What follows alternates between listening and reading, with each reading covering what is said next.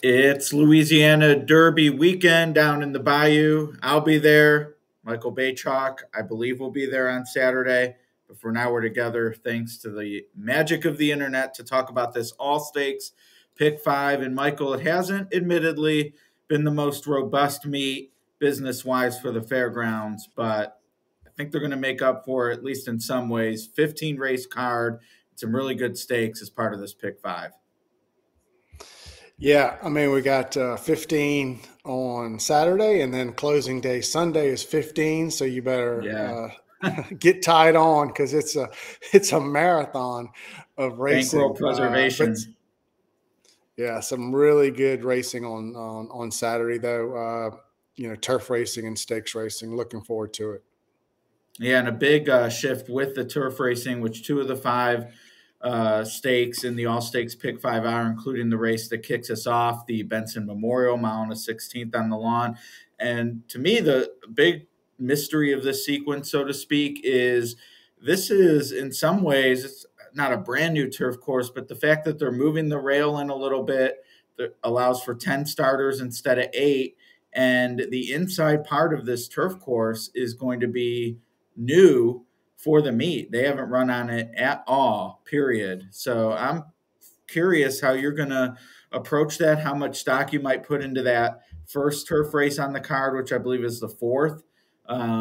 If you'll see that as a bellwether at all, or, are you going back to how you remember the turf playing in previous years, or is it just what you see on the paper is what you're going to have to get?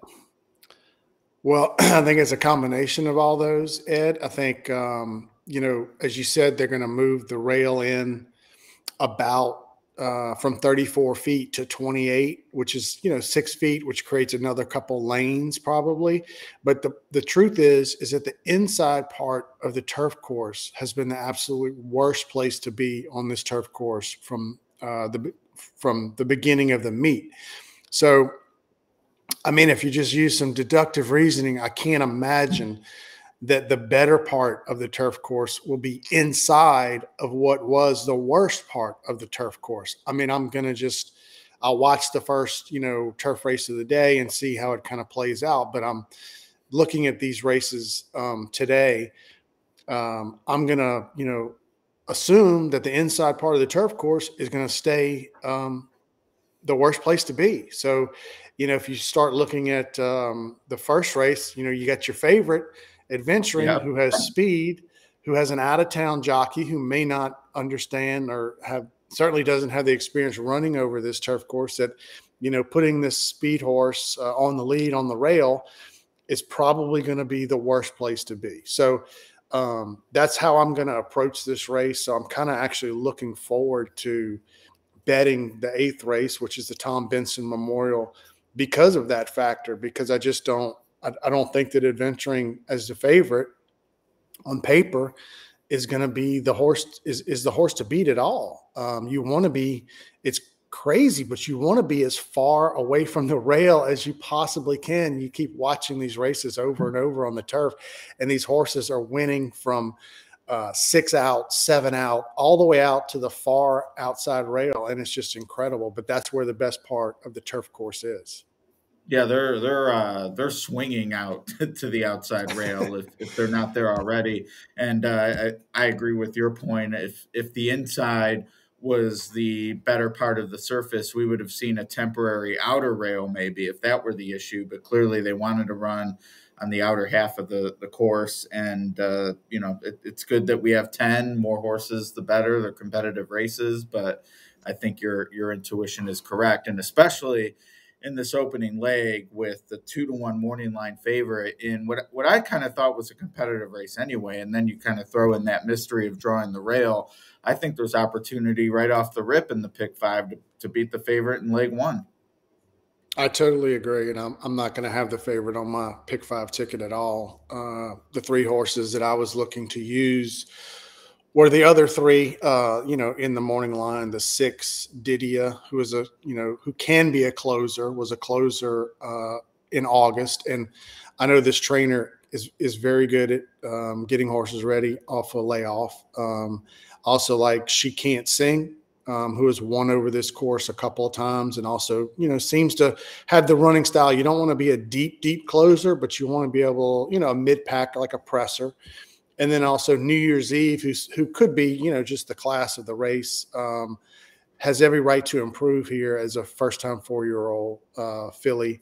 And she's run against some of the, the top in her division. So if she comes back ready to run, which Walsh usually has them ready to run, she looks like she just fits the style, and she has the class, but she has to be ready to run. And, she's won a race over this course as well, which is a big plus. Yeah, I'm not sure what it is with Walsh, but last year had Santine, who had that Woodford Reserve, or excuse me, Old Forester win on Derby Day, and then came back and won the Million. And he's had some success on this turf course as well. So, however it is he trains turf horses, they seem to do well on funky turf courses. So that kind of was something that I noticed with him having New Year's Eve in here. But I agree with you on the other two as well. I kind of wish New Boss maybe had drawn to the outside, because with her speed stretching out from a turf sprint, I thought that could have maybe been interesting. Not that speed's done overly well on this course, although it's a pretty limited sample with just 1 to 2 races a day throughout the meet. But with that inside draw, I just see no path for this one to get out in the open unless she's really hard used, and then that's no path to victory either. So maybe one to tab for the stable mail, because I think she really has a really tough go of it here, could darken the form, and one of those where I already know, like, okay, maybe next time is the time to take advantage of it. That's why I bring that up. But I'm with you. I'm 6, 8, 9 here, and that's it.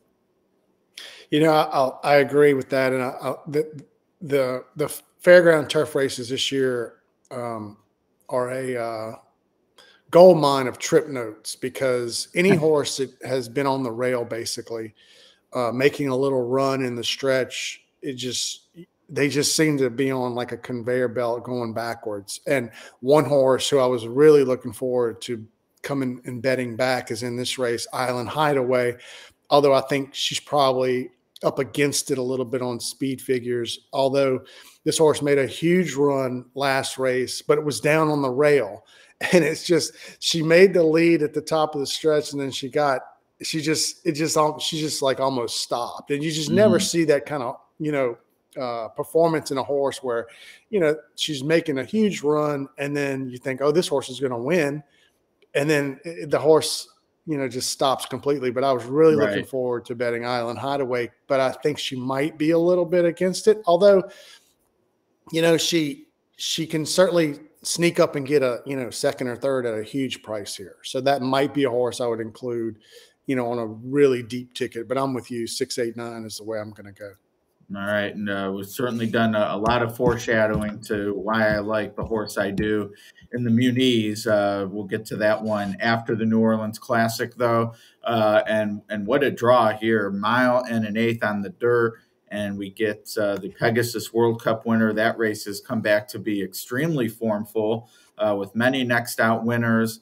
And I love that Art Collector's here because he is absolutely going to take money and be the favorite. And it's one of those situations, Michael, where every data point I like to look at, Ragozin, Prime Power, certainly has a speed advantage, but West Willpower is going to be the second choice. And I think he has a huge chance here to just basically get the jump on this field. I agree. I mean, it's hard to, you have to start and finish with Art Collector since he's, in the inform horse, but, can he run that same race right back here on a different track? West Willpower, Brad Cox, who, as you almost have to include most Brad Cox horses in your multis because he seems to win just race after race on the big stakes days. And this horse certainly fits. I mean, the second off a layoff, may have been a tad bit short. Last Samurai, who beat him last race, just came back and won again. So he wasn't losing to, a schlub. And then he beat the third place horse by 7. I agree with you. I mean, I think this is the horse that you might get a little bit better price on. then 2-1. I think Art Collector is definitely going to take a lot of money.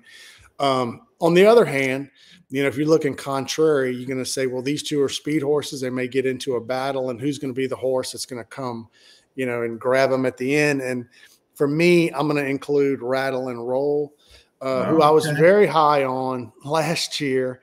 And he just didn't turn. He didn't turn he didn't turn on the light until the summer, and he won a few nice races, with really good times as he got better.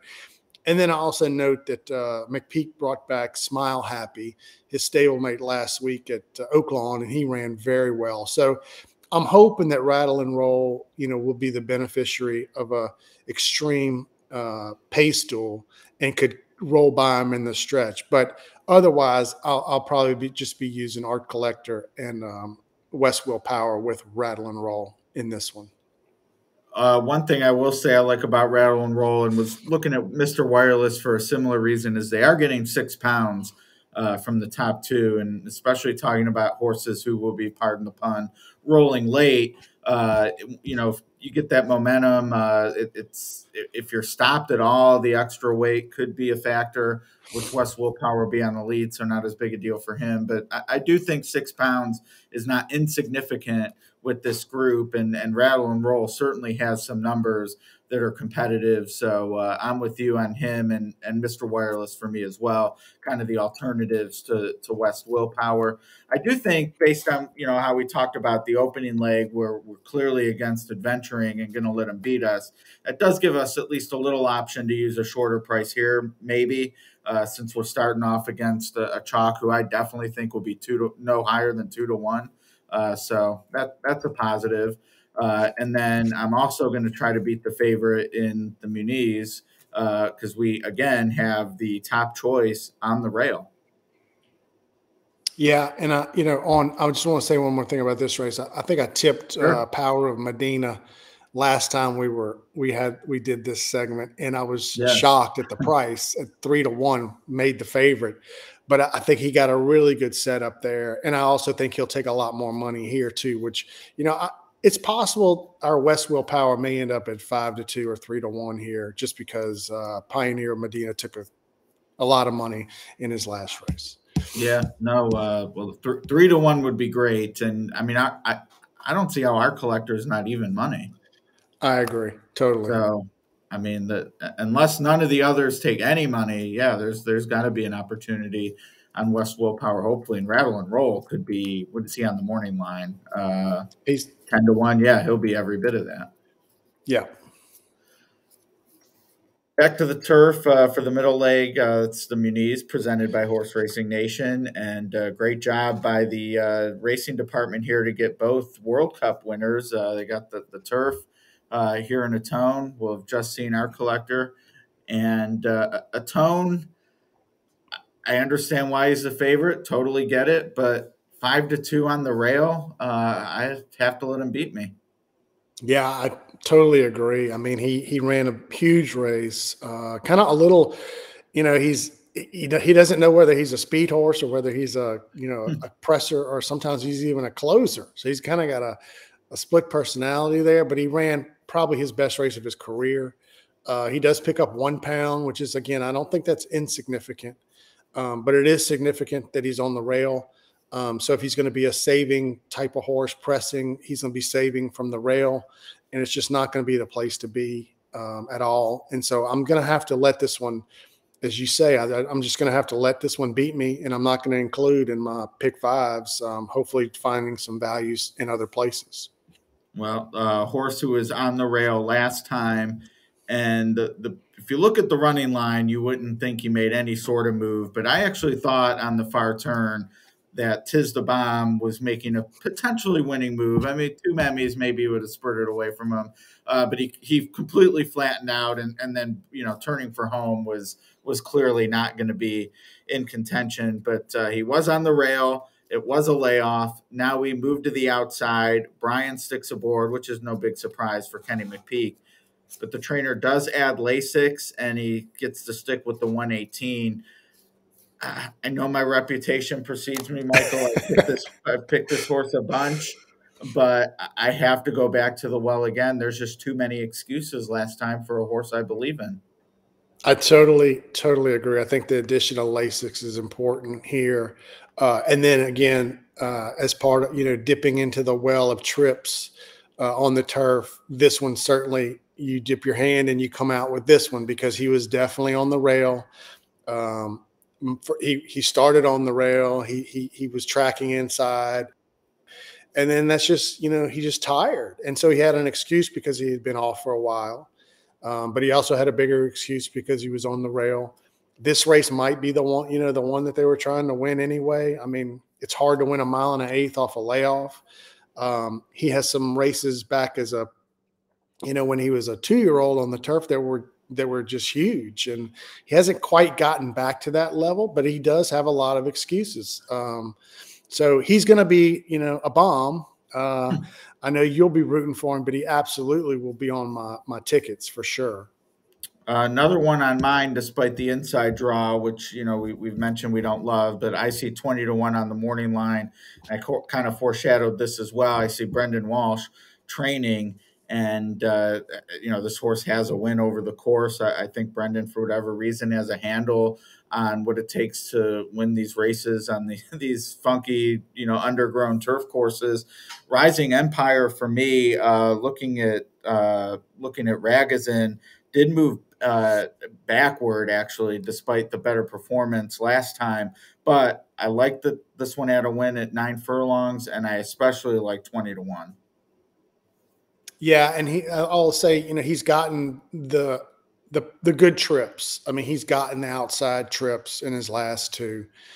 He's certainly stepping up, no question. Yeah, he's getting a little bit of weight. But I mean, at 20-1, he's certainly usable. He wouldn't be somebody I don't think that I'm going to use just because I think he's gotten the benefit of those, the perfect fairgrounds outside trips. The other ones, the other two are, well, I mean, we got to talk about two Emmys who, of course, despite all of our talk about the turf not favoring speed, has, ran just probably the best race of the year on the turf in the fairgrounds handicap last time out, winning by 4, went right to the front where you don't want to be, was, a little bit wide. So James Graham, knows not to put the horse down on the rail. In the backstretch, this horse was probably 3 to 4 wide. Got an easy lead, however, and then just, exploded in the stretch. Won this race last year. So, coming back to defend the title, does pick up some weight, which, can be a concern for this horse. But a legitimate favorite, probably. I mean, he won't be the favorite, I guess, but I mean, I wouldn't think it's, two Emmys is just a tough horse. I mean, he's going after $1 million career earnings. And I really love horses like this. They just always seem to run their race and very game. But the two that are bookending this one in the stall are the two that I'm going to use. The 5 Spooky Channel, who loses Graham here for Joel Rosario, but has, won a race over this course. And also another mystery, Chris Block seems to win races at the fairgrounds on the turf quite a bit. He's having a great meet. The horse likes a little bit of give in the ground, and we're supposed to get some rain on Friday night. So that would move this one's chances up quite a bit if we got a lot of rain. This would be my top choice if the turf course comes up, probably in a good fashion. But another mystery would be one that I'm using for sure in the pick 5. Yeah, that Connolly, which the two you mentioned come out of, is also Rand's just beating a length and less than a length. Number came back pretty quick, so and that was on soft ground. So interesting to note there that I think we're all going to be dazzled by the G1 next to Atone's name and Gulfstream shippers, and they have done well in this race. Colonel Liam and Bricks and Mortar just in the last 4 years, but that Connolly I think is better than the Weekend Warrior capper might give him credit for. And no one knew it happened because Sam Houston isn't simulcasting. I mean, really, when you look at that, you're like, oh, yeah, the Connolly. So I think there is some opportunity there price-wise because Atone and 2 Emmys are absolutely going to be the top 2 choices. And after that, Yeah. I made a case for a big price, but I'm excited about Tis the Bomb. The only short price we really didn't mention was General Soul, who I think will be higher than his 5-1 morning line. The win streak at the, I guess that was, well, there's a layoff in there, was stringing some wins together, but just number wise, Michael, this horse does not stack up to any of the other ones we've talked about. He doesn't, and again, I'll mention that he's gotten, except for his race right after the Christmas where he was on the inside and he ran his worst race on the turf. He's been on the far outside in his races. So, now he's got a little bit of an inside post position. He might have a horse going, going to the front inside of him. So he's going to be kind of stuck down there. And this is one I would, at 5-1, I would be betting against or laying for sure, because he just got the benefit of some trips, and he probably needs to get a little bit faster today, which, it's hard to do as a 6-year-old. Right. So this is not one that I'm going to have on my tickets. Me neither. And definitely in this day, but we like talking about the pick 5, love the bet. But especially in these, 10, in the case of Louisiana Derby, 12-horse fields, tossing a horse like General Soul completely, if you have a try opinion, is also opportunity. So I'm definitely going to be looking at the vertical pools in a race like that, knowing I don't love General Soul at all, and then a tone I'm willing to beat out of the top spot. From a field of 10 to a field of 5, the Fairgrounds Oaks, which lost a little zip on its fastball when Hoosier Philly threw in a clunker in the Rachel Alexandra. She was 2-5 that day and never looked like a winner. It was a tough watch if you were a backer of hers, which actually did try to get cute in the race, but couldn't find Pretty Mischievous, unfortunately. My best bet of the day is in this race, and it's none of the 3 who are short on the morning line. I love South Lawn, and I'm hoping people, whether they forgive Hoosier Philly or believe in Pretty Mischievous and the Alice Look, the 2 winners of the preps for this, I don't care, because I'm going elsewhere. Yeah, I looked really hard at South Lawn because her last race was visually impressive. The way she, broke kind of behind and then just, rushed up. And you think, we've seen thousands of races, Ed, and we've seen these horses before. They rush up and then they just kind of like quit, and she just kept going. And it was very impressive. It was first time Lasix. I don't know what to read into that. And that's the only pause that she gives me. Otherwise, she wants to go longer. But she's a 2-turn horse for sure. And again, that race was just very visually impressive. I too was against Hoosier Philly in the Oaks, and I wasn't able to land. Unbelievable. It was ridiculous. Yeah, I could have seen 6-5 or 7-5, and the truth is, she looked visually impressive in her first 3. I'm not sure that the numbers, however, came back, as strong as other horses. And so from a number power perspective, going into the Rachel Alexandra, she was probably on par with a couple of these. So 2-5 never made much sense at all. And Pretty Mischievous came back and, ran a corker of a race. And, I don't know why she can't come back and improve again. And, here we are talking about that man, Brendan Walsh, who all of a sudden, has 3 horses in the 3 stakes races, and he could win three of them at least. He could win 3. So, this filly looks pretty strong to me. She's run twice over the track. She's won both times. She's finished well each time. She has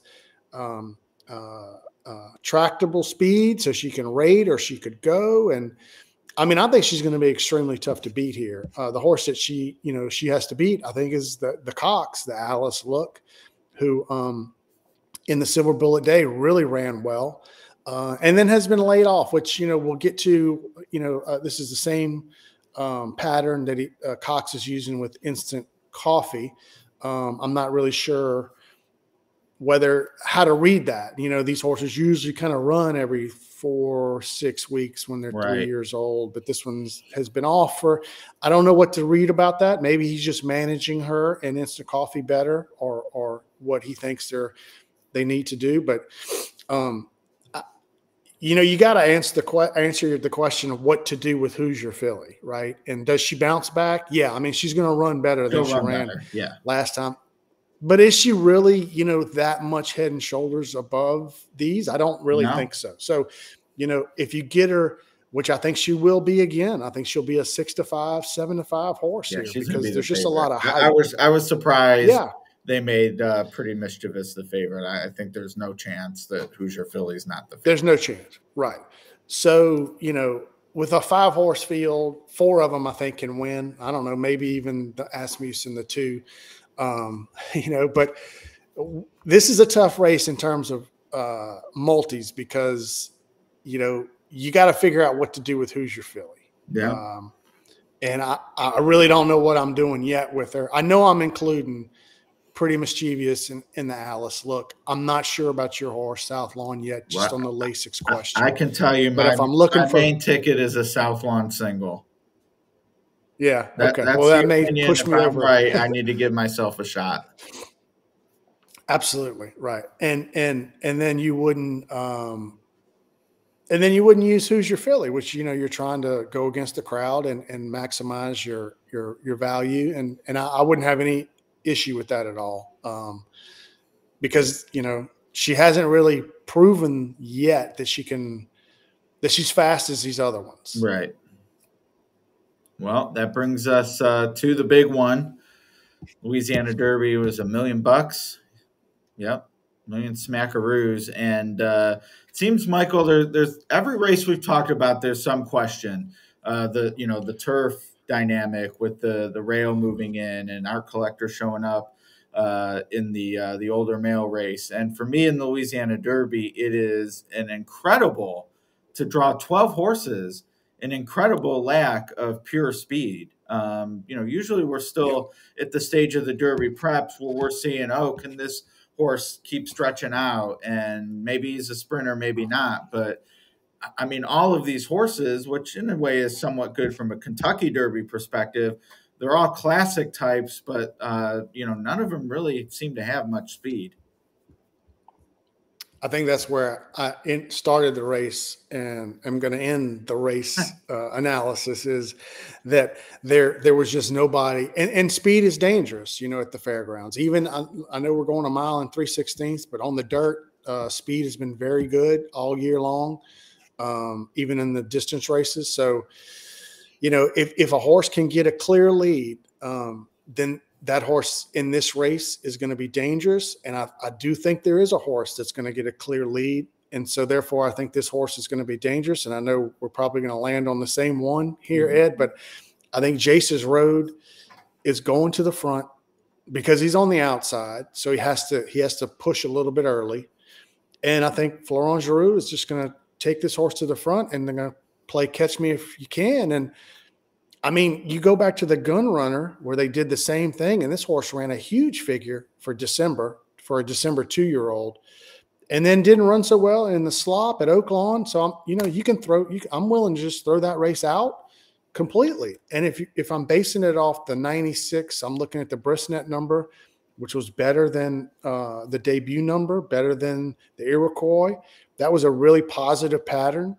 This horse could run, a top here, and a top is going to win this race. And at 12-1, give me the speed horse on the lead against a bunch of horses that are going to chase. And I'll go to the bank more times than I'll be tearing up tickets. Right. Yeah. And certainly no issue with the Quality Road product to get the distance. And Florent Geroux has been aboard 3 times. One of them was a win, and it was gate to wire. So certainly a style that seemed to fit his way. I do like the Cox Barn in here.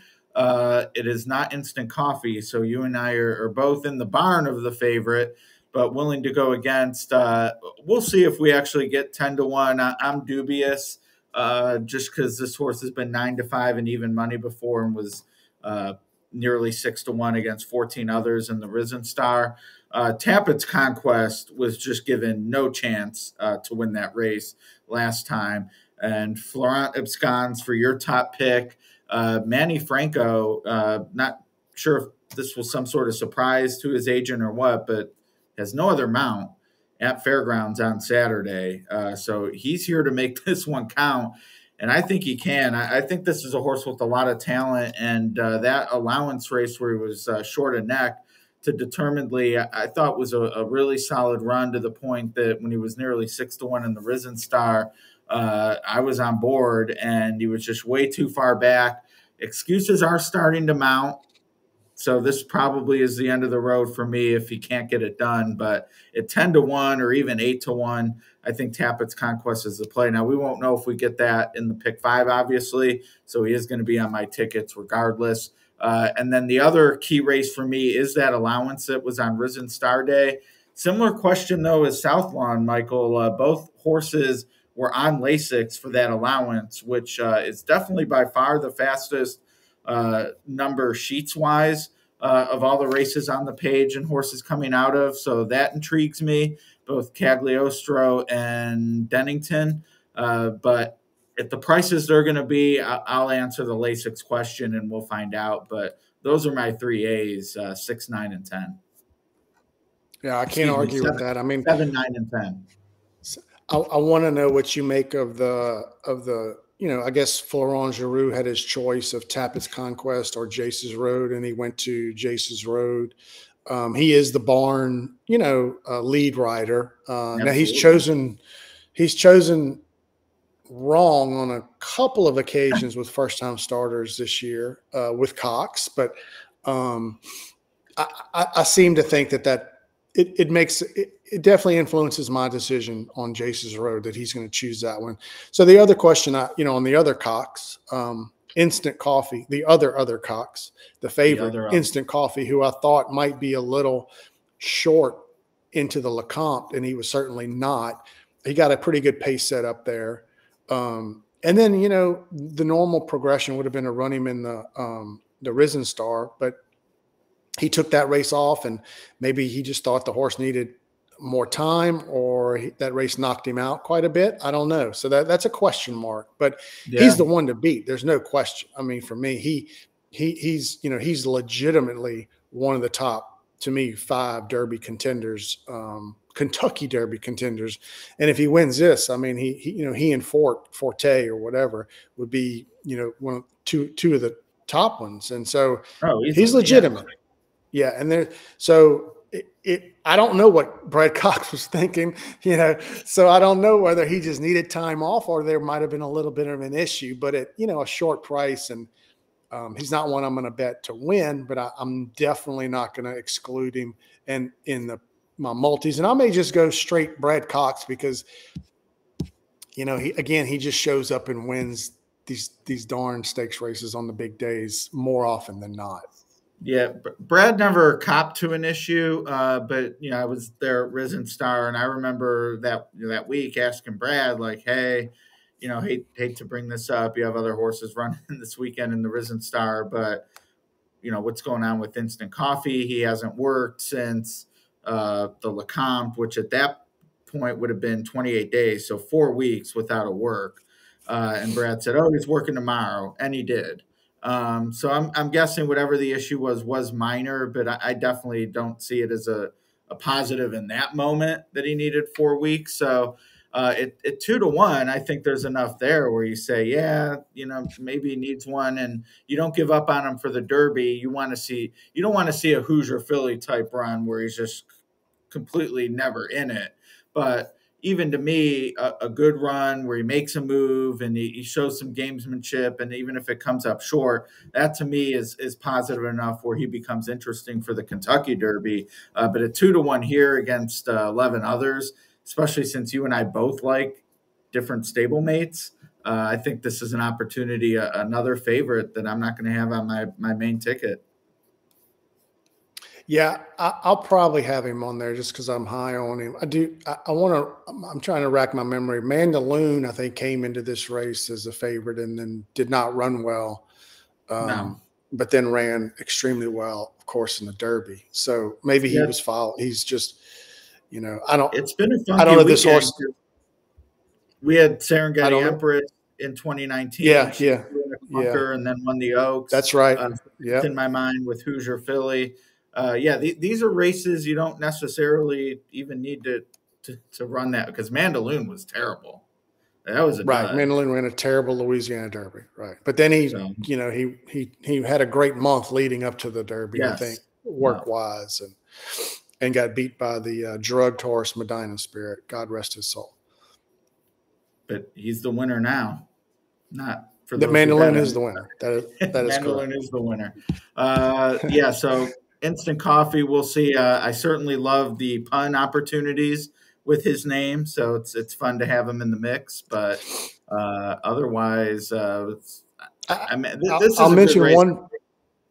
Yeah, go I want on. to mention one bomber in here, who I think, can get up into the try and maybe even the exacta, and that's the maiden winner on the bottom, Baseline Beater, I who agree has just run 100%.